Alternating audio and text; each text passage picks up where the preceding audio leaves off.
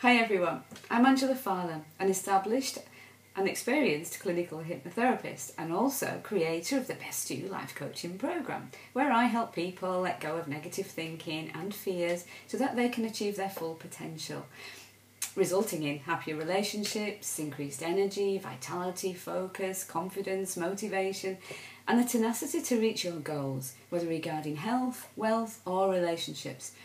But what a lot of people don't know about me is that I'm also remedial massage therapist that I have been qualified for many years, and also a professional kinesiologist.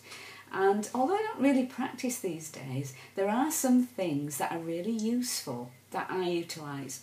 And today is just a really quick tip because I've had a really busy weekend and really exciting weekend, and I did give you lots of stuff to do yesterday with the gratitude, so I thought I'd let you off easily today.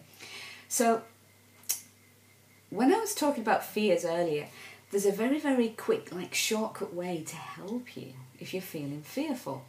And within kinesiology, we work on meridian points. And some of you might have come across emotional freedom technique or thought field therapy, where you're tapping on meridian points to help clear energy and problems. Now, this is a very quick shortcut, but it's really useful to use. So we have a meridian point, which is called stomach 1. And I'm going to have to take my glasses off for this one. The stomach 1 is underneath your eyelids. There's a little notch. If you feel in, you'll feel a tiny little notch in the middle. And all you have to do is take 2 fingers and you tap. Now, all you have to do, you don't have to say anything, but when you're feeling fearful, just keep tapping, keep tapping, keep tapping. That's all you do. It's your stomach 1, stomach meridian, and it's a little notch there. Just tap there.